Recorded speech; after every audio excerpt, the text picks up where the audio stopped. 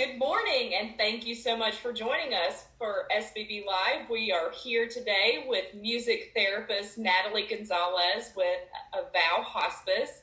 And thank you so much for joining us today, Natalie. I definitely want to ask you a few questions, and we'll start off with what is exactly a music therapist and what do you do with Avow? Oh, thank you so much for having me, Amanda. I'm glad to be here to share a little bit about Avow and a little bit about music therapy, like you said.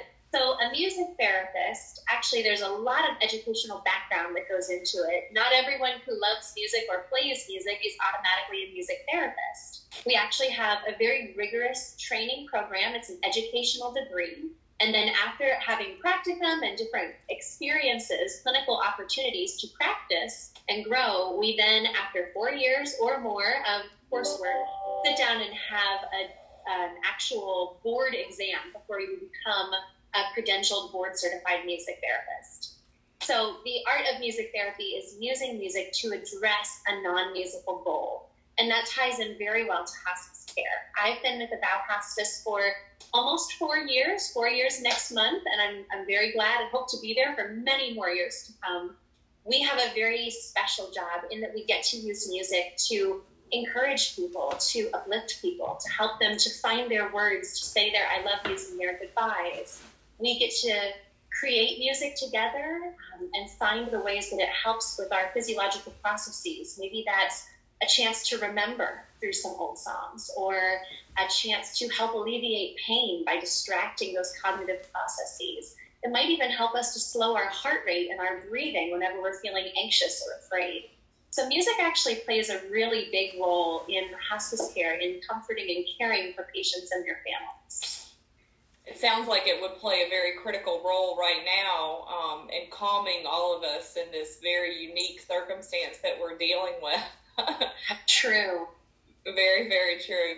So talk to me a little bit about what you're doing now in this, as we said, unique time frame to help our seniors to cope with everything that's happening. What a great question. Well, typically on a regular day when life looks normal, and that's certainly far from what it looks like today, but on a normal day, we at Avow have 3 board-certified music therapists, and they take to their cars and bring their music to our seniors who are on Avow Hospice care. So we might go to patients' homes. You might find us in assisted living facilities or skilled nursing facilities. We also have an inpatient unit on our campus where you can find us. And it looks a little bit different every day. Some days we're writing songs. Some days we're recreating our seniors' favorite songs from decades gone by. And we're reminiscing and sharing those memories that come along with the music.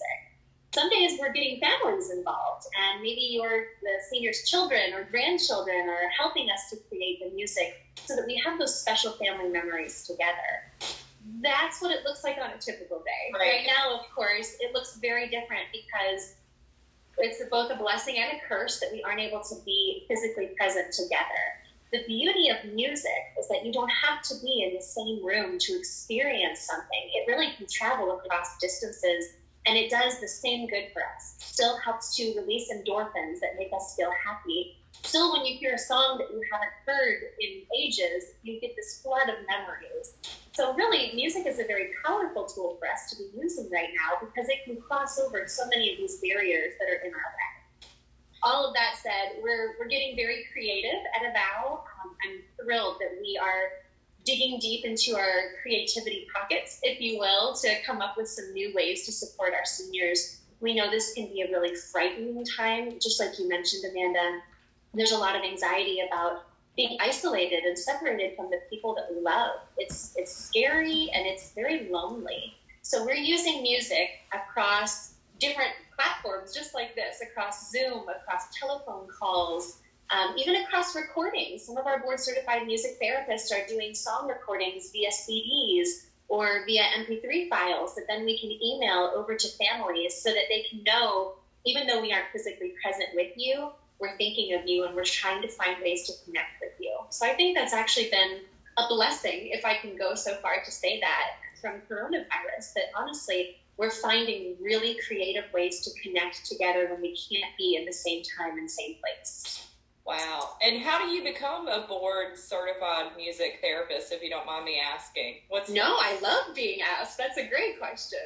Well, typically it starts off with people who have a love of music and a love of people.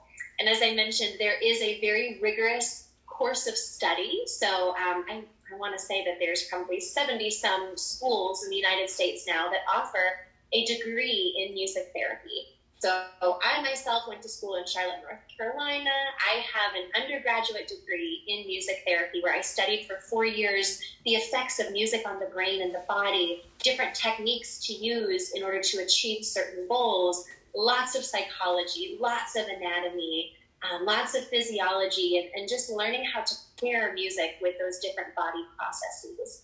And then after you complete 4 years of study and a 6-month in-person internship, you then sit for a board exam, which you have to maintain a certain number of credits every 5 years so that we can assure that we're putting best practice into place. So it really is, it's pretty rigorous. There's a lot of education that goes into it, but it does so much good for people that it's important that we stay on the up and up, so to speak, with the best practice that's out there and how we can support people using different interventions through music. That's fascinating. It truly is. I never realized that went into being a music therapist, but it's I'm so glad that it is that way, because it's such an important tool that you can use with memory and anxiety and depression, as you mentioned. Now, would you be up for singing a little song for us today? I certainly would. I'm always up for a good song. I've actually been thinking, got my guitar here with me. I know a song from some years gone by, and I think that our seniors might enjoy it. It's also very apropos for everything that's going on today. This is a happy little tune that's called Accentuate the Positive.